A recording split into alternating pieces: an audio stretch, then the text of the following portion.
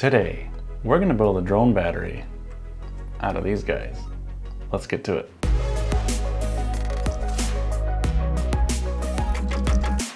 Hey guys, Felix here with Quadcopterguide, and on this channel I help you get the most out of your drones and other camera gear. Today, we're going to build a drone battery. But first, we need to go over why in the world would you want to build your own drone battery? They come in all kinds of shapes and sizes. We've got batteries for the Mavic 2 Pro, which look like this. There's batteries like this if you're into the FPV thing. So why would you want to build your own battery, and why would you want to use these things? Well, first of all, these are 18650 cells. They're lithium ion technology, so a little bit different than your normal lithium polymer batteries, which are in most of these kind of DJI camera drone batteries. But as a matter of fact, if you have a Mavic Mini or you saw the Mavic Mini batteries, it was the first DJI drone that had cylindrical cells inside. Well, guess what? If you took one of these apart, which I'm not going to do, I guarantee you, you'll find something like this. Check this out. Look at that. It's like a perfect match. So why would DJI use lithium ion cells on the Mavic Mini and then on something like the Mavic 2 Pro or the Mavic Air or pretty much every other consumer and professional drone? Why would they use lithium polymer cells? Well, there's a couple reasons. A, lithium polymer batteries, like this one with these kind of flat cells, they provide a lot of performance. You can discharge lithium polymer batteries, as long as they're made of high quality cells, a lot faster than a battery made of lithium ion batteries.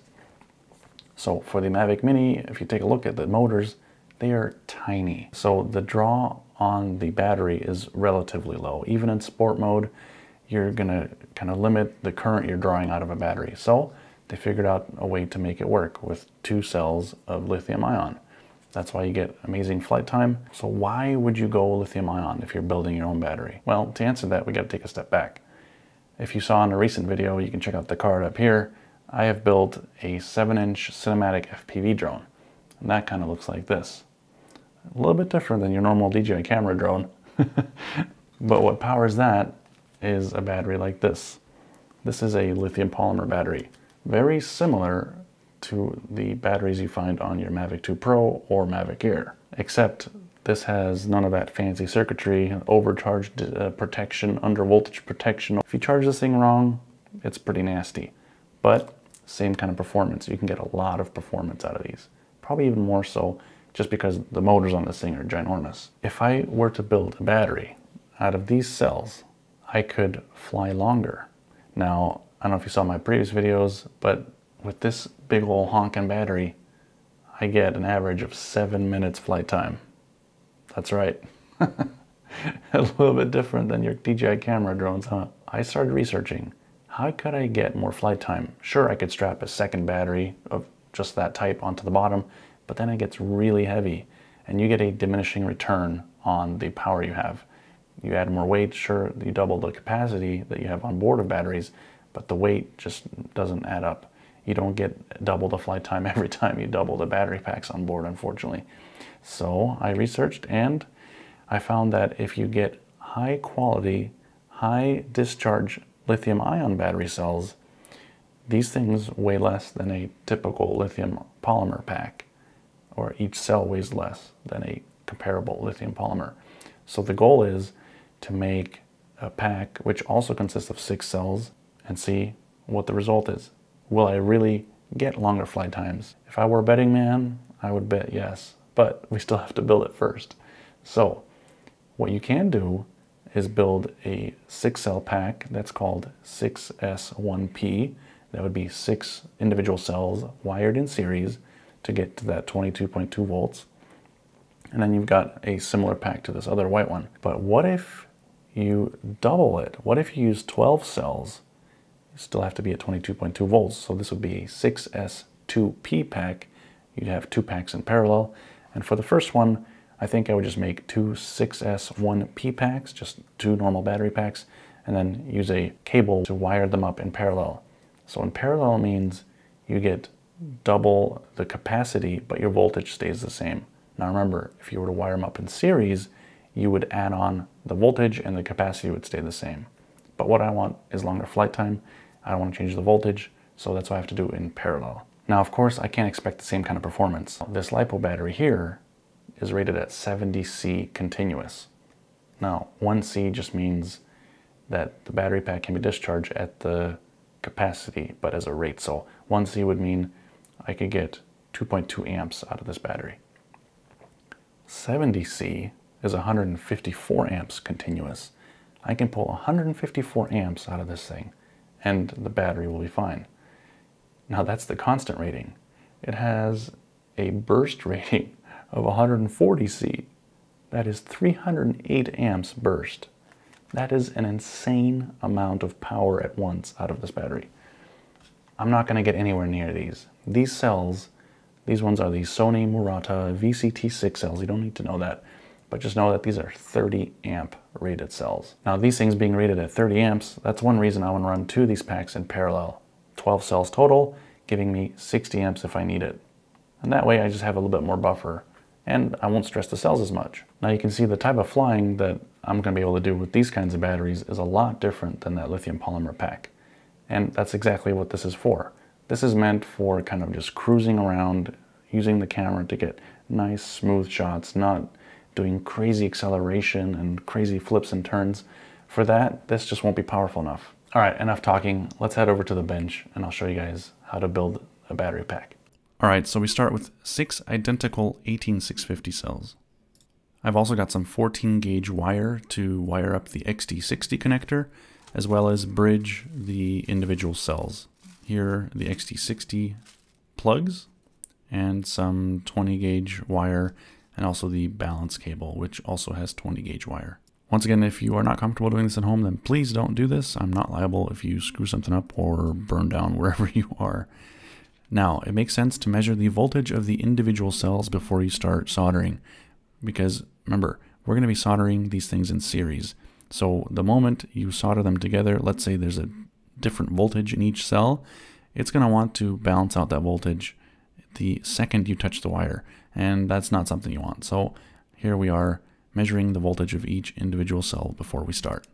Next, we're going to rough up the contacts of the batteries very carefully to allow the solder to have a little bit better chance of sticking.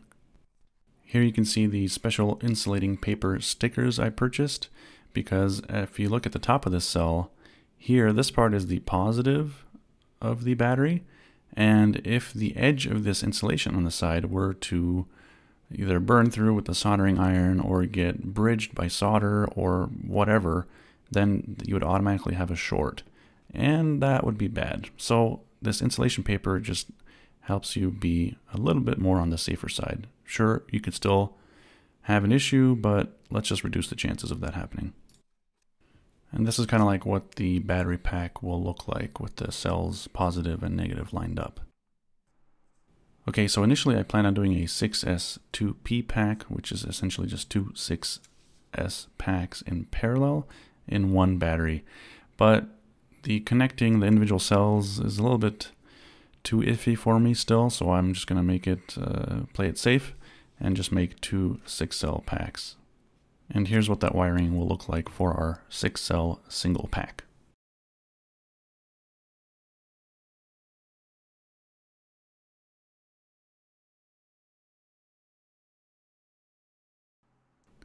The XT60 connector is going to go here.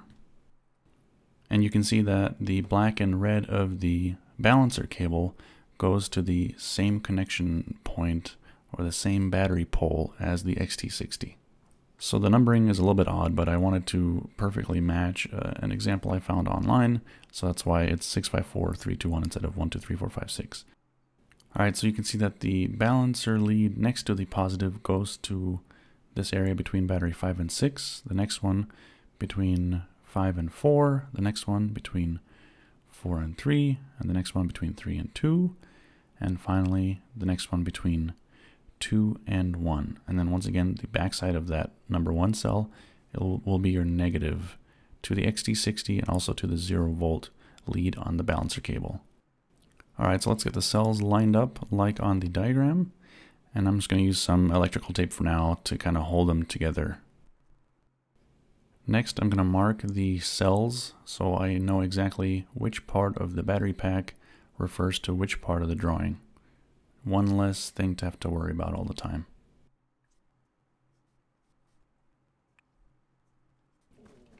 Let's bust out the hot glue gun to add a little bit more support. It's slowly starting to look like a battery pack. Next, I'm going to strip the ends of the balance connector cables. And we'll do the same for the 14 gauge wire used for the XT60. This was one of my favorite points in this video because I got to try my new soldering iron after using the $10 Amazon or eBay version. It's time to finally try a decent soldering iron. Thanks to Tommy at Miniware for sending that out. This thing is pretty fancy. It runs off USB-C, so as long as you have power delivery or quick charge capabilities in either your power brick, which it comes with, or your battery bank, you can be out in the field, and if you have to solder something, no problem. You'll get full 30 watt power, and 30 watt might not sound like much, but this thing goes to 400 degrees Celsius. It did a very good job. I'm impressed. For this kind of work, I am going to pick up a more dull tip. That way I can get more of the heat into a smaller space. This tip is a very fine tip, which is of course perfect for soldering flight controllers and the like. And for this kind of work, like I said, I'm going to pick up the fatter tip.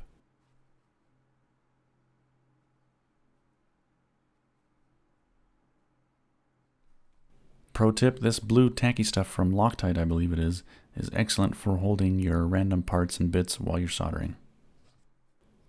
Now, I know some of you guys are more proficient at soldering than I am, so don't rate me on this. I just had to get the job done.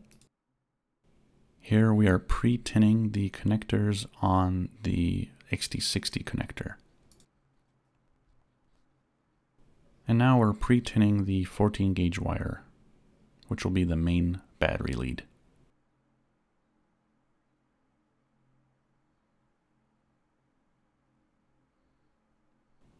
It's time to solder up the 14 gauge wire to the XT60.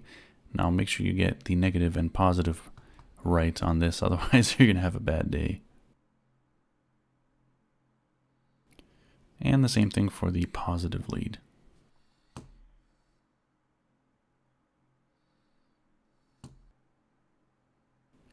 Here I'm kind of test fitting the main power lead to see where I want to cut the wire.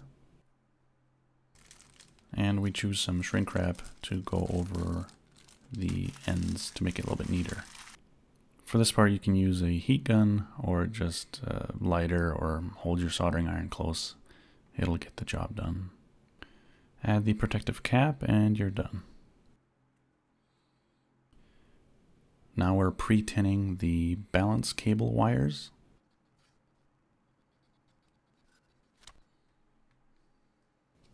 And after cleaning the tip, we're going to pre-tin the battery terminals.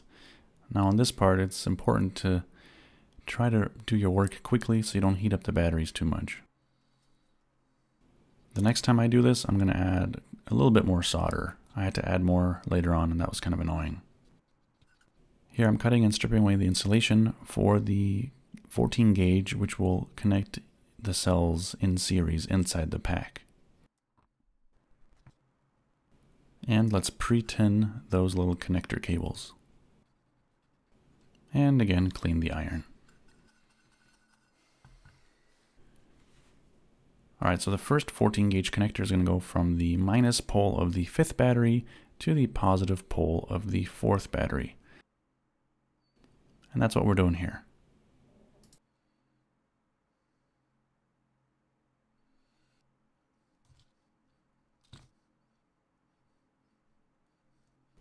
And we just follow the diagram carefully, looking twice, soldering once, and making sure that we have the right batteries selected for the wire that's connecting them.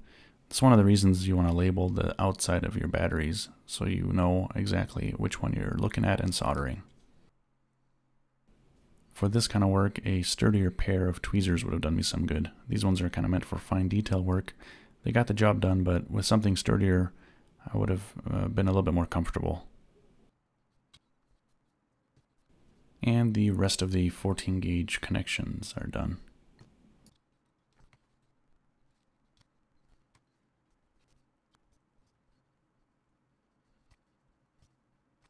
And this is what our pack looks like so far. It's not pretty, but for first one, let's see if it will work. Okay, so the balancer wires are kind of split up. Roughly half will go on the bottom and roughly half will go on the top. I poked the ones for the bottom through, so that way they're kind of neat and tidy inside the pack. And let's solder the rest of the balance connectors for the bottom.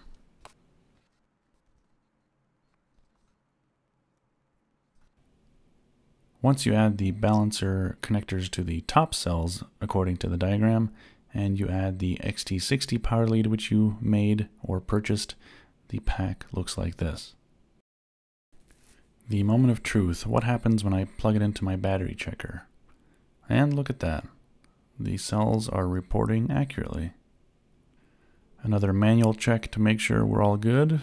The negative lead from the multimeter goes into the negative XT60, and with the positive you can test each individual balance wire.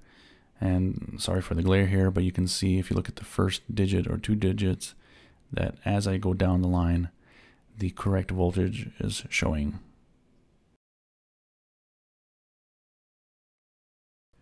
A little bit of hot glue for strain relief.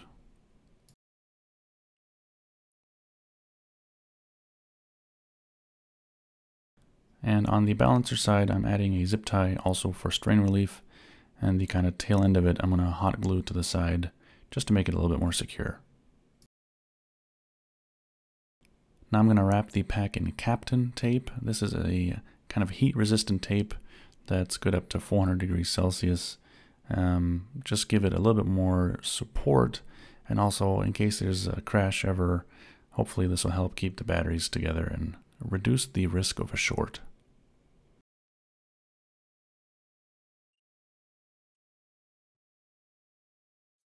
Now the heat shrink I purchased, I initially bought for making a 6S2P pack all-in-one, and that's why it's this huge. It doesn't look very good when it's shrink wrapped with the heat gun. Eventually I'm going to get appropriately fitting shrink wrap, and then it'll make this whole thing look a little bit better. I cut some kind of silicone rectangles out of an old phone case to add a little bit more protection to the soldered ends of the pack. And this is what it looks like with the shrink wrap I have on hand. Not too shabby for a first build. So this video went a little bit longer than I wanted to, so stay tuned for the next one where we will test this battery pack in the wild. Hey, thanks for watching how to build your own drone battery, and if you enjoyed this or you learned something new, then give this video a like. It really does help out. And for more content on drones, camera drones, FPV drones, camera gear, all kinds of stuff, then please consider subscribing. Let me know in the comments below what the most interesting part of this was. Which part did you learn, or what was new to you? I'd love to hear, and let's get into a good conversation down below. Can't wait to see you guys in the next video. In the meantime, check out these videos. That's pretty good, but you should check out this one. Thanks, guys.